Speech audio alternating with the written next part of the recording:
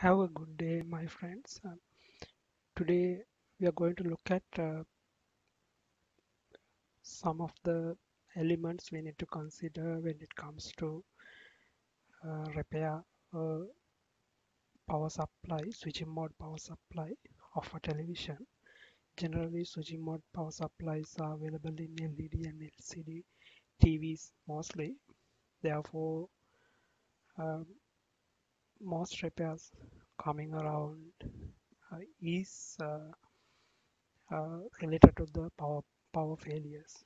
Therefore, it is really important for you to know how switching mode power supply works, as well as in practice you need to understand what are the components within the PCB.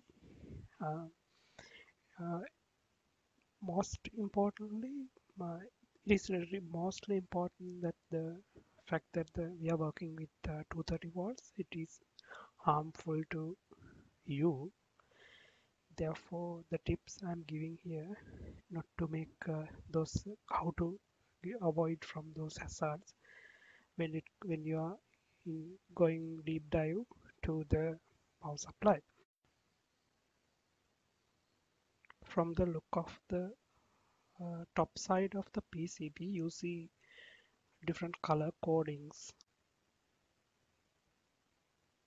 Um, there's a white colored patch going through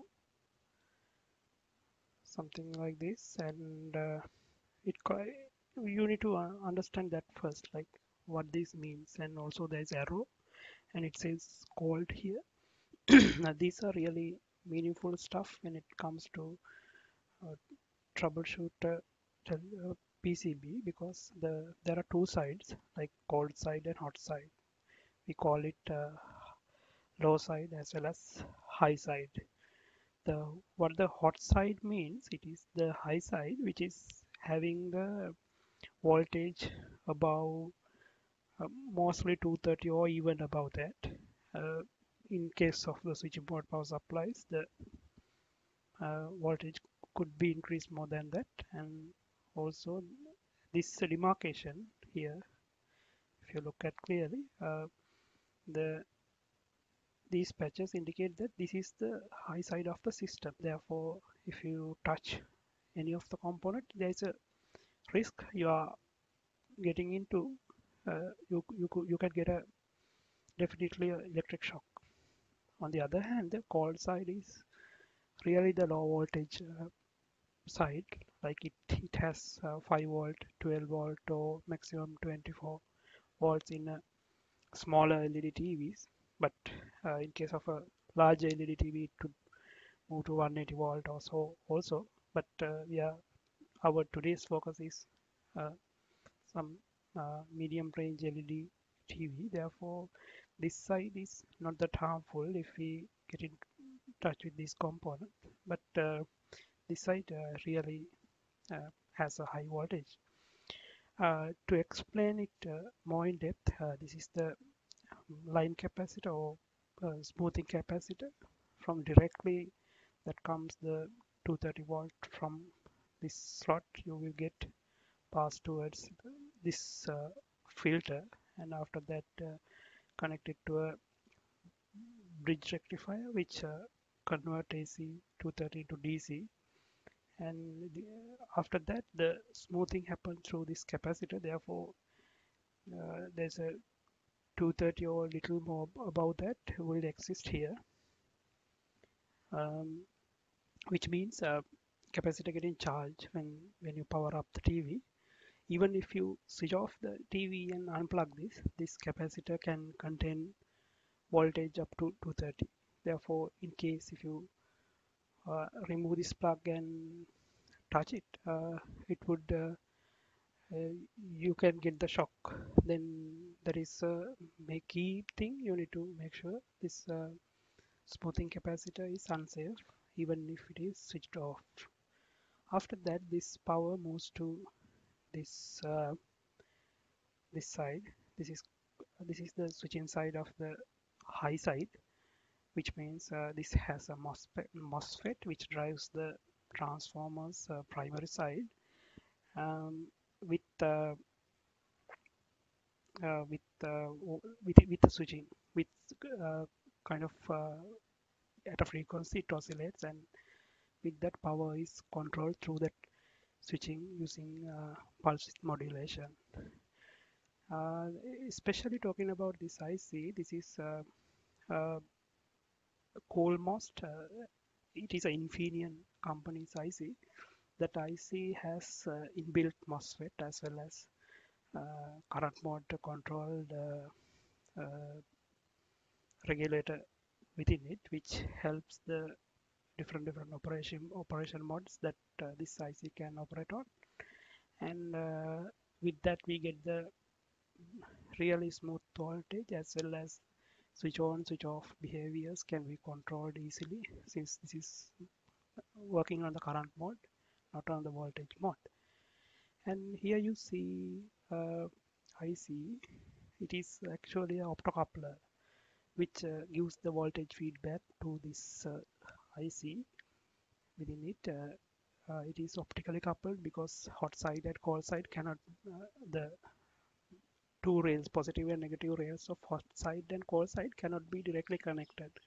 If you connect it, the many distortions and harmonics getting generated on the whatever the side move pass down to the other side. Therefore, to get the complete isolation, we decouple the high side and low side through a optocoupler to get the voltage feedback of the uh, cold side to hot side.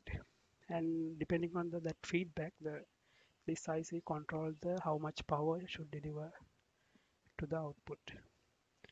Okay, let's a little bit move on to the low side as well. If you look at the low side, mainly you can see some of the smoothing capacitors, the power smoothing capacitors around, because multiple voltages are generated from this switching transformer. For example, these two diodes generate 5 volt. The voltage generated from the transformer is converted via these two diodes to smooth DC current, DC voltage, and this diode is also generating a 13 volt, and there are some other diodes also which makes the, yeah, this is one of the other diode which give the power to the uh, LED TVs, LED power for the LEDs. Actually, this is around more about 23 or 24 volts, uh, and when we look at the flip side of the PCB, you will see there's a IC sitting here which drives all the LEDs uh, of the uh, all the LEDs of the back panel, we call it, like to give the whatever the lighting for the LCD uh, plates to work, um, and also brightness control happens to this IC, that the lighting level reduced and increased using this chip. We will look at that later. And yeah, the good thing in Samsung PCBs is, or everything is indicated uh, in the board, the voltage level, what the connectors outputs. This connector is the gives the power to the video control and remote control, and also the sound card or soundboard, and therefore we can easily understand the PCB. But the only problem is this model. I couldn't find a good